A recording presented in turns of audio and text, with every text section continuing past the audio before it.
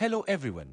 So in the last tutorial, I showed you how to create this master material and its material instance using these texture maps. Now, what if instead of these metal, roughness and ambient occlusion texture maps, we want to use a packed mask texture like this ORM map, which is occlusion, roughness, and metallic texture, which contains your occlusion in the R channel, roughness in the G channel, and metallic in the B channel. And we also want to be able to switch between different channels, which contain these textures. Again, before using it, change its compression settings to mask and disable its sRGB.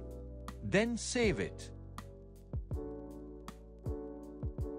Now copy your master material and rename it. Then right-click and make its material instance.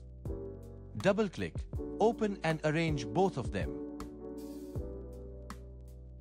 Then, drag and drop the ORM texture to your copied master material.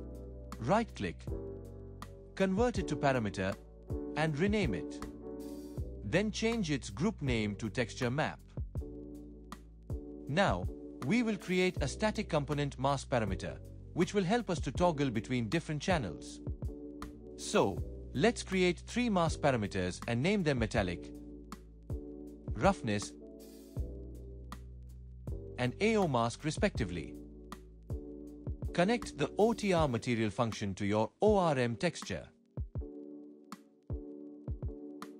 Now, connect the RGB of the ORM texture to all these mask parameters. Then, change their group name according to their respective material and also change their sort priority.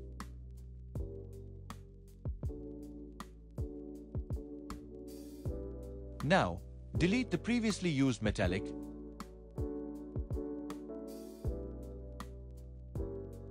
roughness,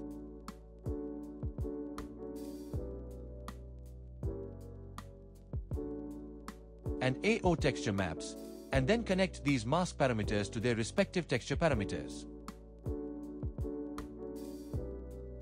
Select the ORM texture and all the mask parameters, then press C to add a comment box and rename it. Arrange everything to make everything look clean. Then save it. Let's check the material instance. Now, as we know, our AO texture map is in the R channel, so here we don't have to change its channel. Then, here we will change the metalness channel to B, as we know that it is in the B channel.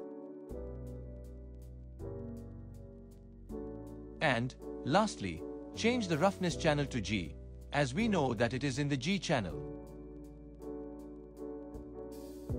So, this is how we can use a mask texture and create a toggleable switch to switch between different channels.